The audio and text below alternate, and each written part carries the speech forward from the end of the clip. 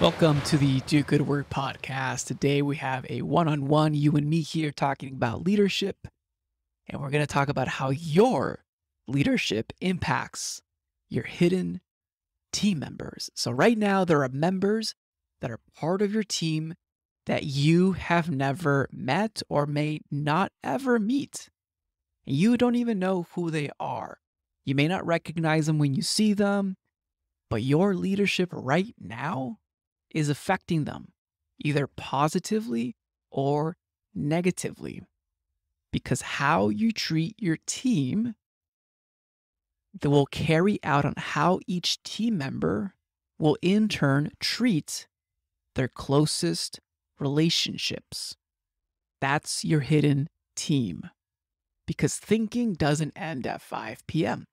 We don't clock out and stop thinking. Your team doesn't stop thinking just because they're off the job. At least I don't think that people's brains ever turn off. So if they had a great experience, they'll carry that on. If they had a negative experience, they'll carry that through even after hours.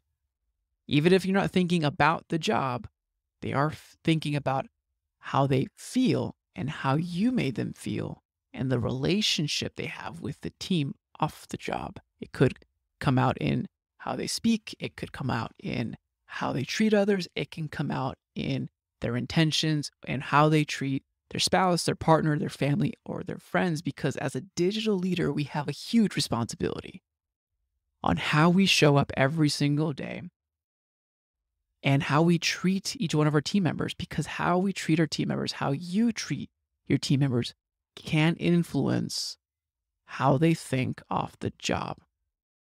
So this is a call to action for conscious leadership.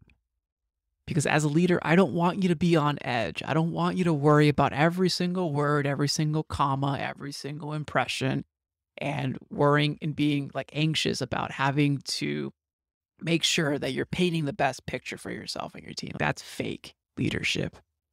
But what I am calling for is heroic leadership, being conscious of setting the stage, of knowing the weight of your words, how your words are portrayed, and how you make others feel while working with you. You have to have empathy. Even you can still be tough, but empathetic. Know that, because it does matter and it does take time. And to be fully transparent, I screw up at times as well. Like I screwed up like this week with a team member, and I own that. But I'm not quitting there. I'm going to try again, because this responsibility, it demands a lot from leaders. It demands a lot from you. But this is why not everyone is meant to be a true leader. But I believe that you can be a true leader, being conscious of your words, stepping up to be a heroic leader, setting the stage for your team, being tough but empathetic, and know that your impact goes further than just your team. As always, it's an honor to be a small part in your journey. This is Raul. Do good work.